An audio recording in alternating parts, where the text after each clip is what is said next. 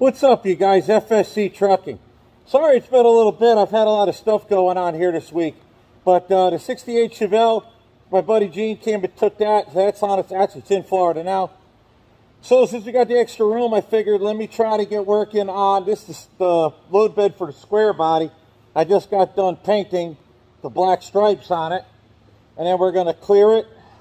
And I clear the whole thing. So that'll all be done today. I figured I'd film a little bit. The green square body, that's this over here.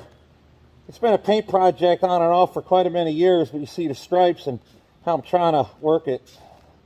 That's the basic idea of what's going on. One piece at a time, paint job. Not the smartest way to do it. I got talked into it from the guy who started me painting, but that's the idea of how it will look.